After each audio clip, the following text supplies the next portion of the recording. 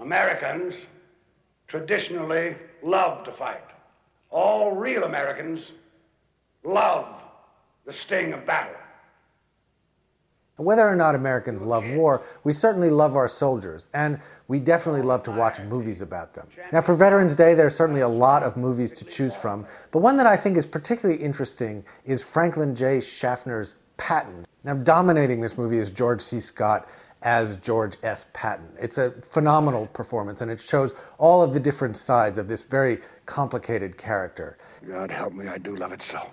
He's a brilliant military strategist and a charismatic commander of soldiers in the field. Patton is also a fluent speaker of French, a student of ancient and modern military history, and something of a poet.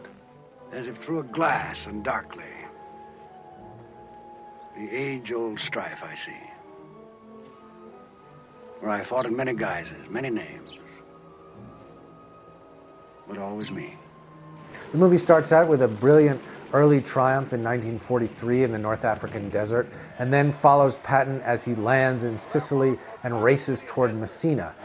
First the Phoenicians, the Romans, Carthaginians, Byzantines, then came the Arabs, Spaniards, Neapolitans. Now comes the American army. This string of victories is disrupted by an odd mishap.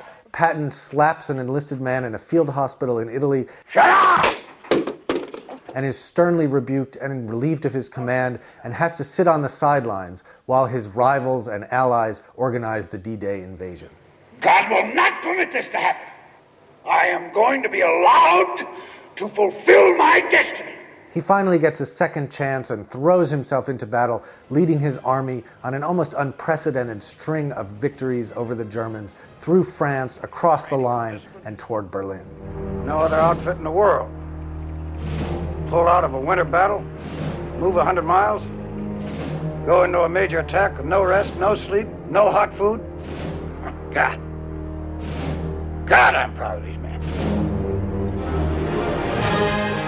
The drama in Patton is really about the tension between this man's character, his force of personality, his creativity, his impulsiveness, and an institution that's very rigid and bureaucratic and hierarchical. Patton is certainly the portrait of a maverick, but while it's a story of military heroism and glory, it's also a tale of frustration and defeat. It's about an old soldier who fades away when his job is done. The conqueror rode in a triumphal chariot, the dazed prisoners walking in chains before him. Sometimes his children, robed in white, stood with him in the chariot or rode the trace horses. A slave stood behind the conqueror, holding a golden crown and whispering in his ear a warning that all glory is fleeting.